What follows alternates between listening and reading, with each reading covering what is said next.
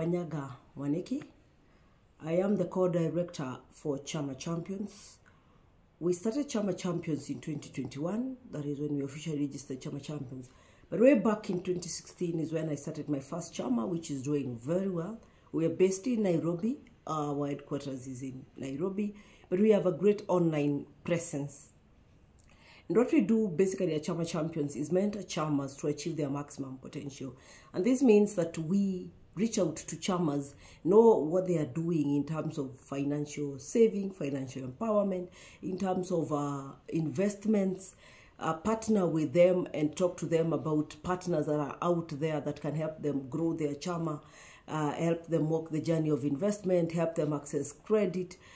And basically, one of the things we have done is trying to talk to people to save as little as they can so that they can grow as a CHAMA.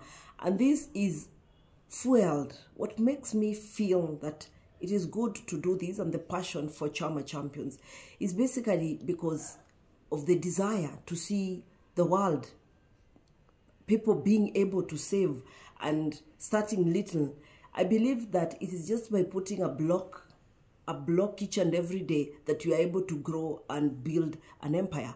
And that is what basically we do in CHAMA Champions, encouraging people to start small but with a focus to growth. And these are seen so many people being beneficiaries of this. In the online presence, we are influencing about 11,000 members right now. The CHAMAs that we run directly are about 4 CHAMAs with about 120 members. And these CHAMAs, we started all of them at the notion or the initiative of starting saving 70 Kenya shillings per day. And today we have grown from that to about 11 million as we talk today. And these numbers from 120 people are now extending to about 11,000 people who we talk to online when we have online meetings, when we have Zoom meetings, when we are bringing partners on board, when we are talking to them in their different CHAMAs, visiting them either physically and also talking to them virtually. It is what has made us feel as CHAMA Champions that it is the small things that we start and we have seen them grow into big empires. The most inspiring successful story for CHAMA Champions is when we started basically in 2016, we started at the thought of let's start saving 70 shillings per day. And the story was inspired by how much lunch do I really take? And I asked myself, if I'm taking like 100 Kenya shillings per day, what if I saved 70 shillings per day? And I remember when we started the first CHAMA, we were 3 and then we reached out to 7 more. And we are 10 in that CHAMA, which started in 2016. We have grown that CHAMA from 70 shillings per day, working with partners that have walked the journey with us. And we are now worth about 6 million with having bought a property that members are very happy about. It's CHAMA that is loaning up to 500,000. Members are able to access credit. Members are able to pay and they are investing into the money market funds. A CHAMA that has seen most of the members there feel very motivated to continue saving. And this then brought about the other CHAMAs whereby many members wanted to join this CHAMA. Then we opened another one. And this other one also, the same strategy, people saving 70 shillings per day and cumulatively impacting about 120 members right now. CHAMAs that have grown from 70 shillings in 2016, the second one in 2021, also the notion of bringing people together. 2021 we did another one, the third one. In 2022 we also did another one comprising of about 67 members, and each CHAMA right now running into their millions and cumulatively getting a total of about 11 million. Last year each member was able to get dividends from the CHAMA they belong to, and those that are in the 4 CHAMAs now able to access about 23,000 in terms of dividends, which was a very good thing for members.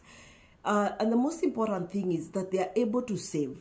When they look at their savings, when they look at the projections that they have, the meetings we have monthly and quarterly with them, the projections they have to be able to build an empire, to be able to build themselves and feel financially empowered. We have had challenges. Oh yes, it's not been easy building the empire to what it is today. And I remember some of the challenges is obviously registering these CHAMAs. We are grateful to the partners and the government of Kenya that worked with us, the people at the social services department in terms of registration. Sometimes we have members across the globe, and part of the thing that we have experienced in those CHAMAs is that not being able to bring the members outside the country for physical meetings. But growing beyond that is that we had to adapt, and that is why we have adopted to virtual, using technology, digital. We are in the digital era, and we have adapted to making sure that we are incorporating even the members that are outside the globe. And going to CHAMA Champions now, and what CHAMA Champions does is mentoring CHAMAs across the globe. We have CHAMAs in the USA that we mentor, CHAMAs in outside the world, in Dubai. We have many CHAMAs across the world that have reached out to us so that we may talk to them, that we may share with them what they need to do in terms of registration, that we may talk to them about investing in Kenya, that we may talk to them about money market funds, that we may talk to them. And most of the time we have walked this journey with partners to be able to navigate the challenges that have been there. We have gone ahead to impact the community. Every end of the year, for example, we do CSR, and CSR means for CHAMA Champions, we will mentor a CHAMA or 3 CHAMAs. Last year we did 3 CHAMAs for free, or rather for just being there with them, to walk the journey with them. We have kids in school that we are educating as part of CSR and as part of trying to give back to the community, so as to see a better world, a world where human inclusivity and the feeling of togetherness is part of what guides CHAMA Champions. Thank you.